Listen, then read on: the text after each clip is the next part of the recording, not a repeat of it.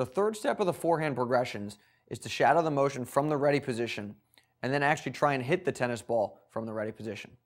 So starting in the ready position, I'm shadowing right now. What I'm going to do is pivot with my outside foot, turn my shoulders. That's how the tennis racket starts to come back.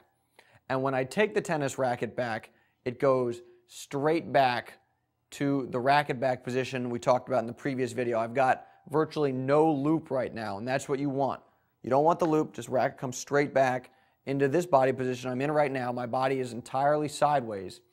And if we watch it from the ready position again, the pivot and the shoulder turn initiate the body turn, and then I just get myself sideways as fast as possible.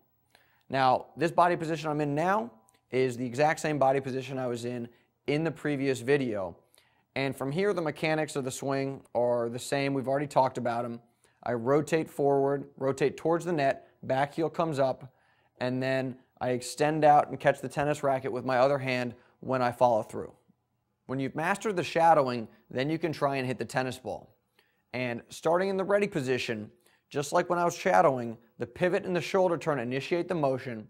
I take the tennis racket straight back, no loop, and then to hit the tennis ball, I'm just going to rotate back towards the net. My back heel comes up, I hit the ball, and then I follow through and catch the tennis racket with my other hand. It's a really, really, really simple motion. Let's watch it again. Pivot with the outside foot, turn the shoulders, racket straight back, and then I swing forward and follow through. And this entire time, the relationship between my tennis racket and my hitting arm remains virtually the same. Let's watch the motion from the back perspective and see what it looks like from this angle. Pivot with the outside foot, turn the shoulders, racket pointed straight back at the camera for the most part. Again, there's no loop.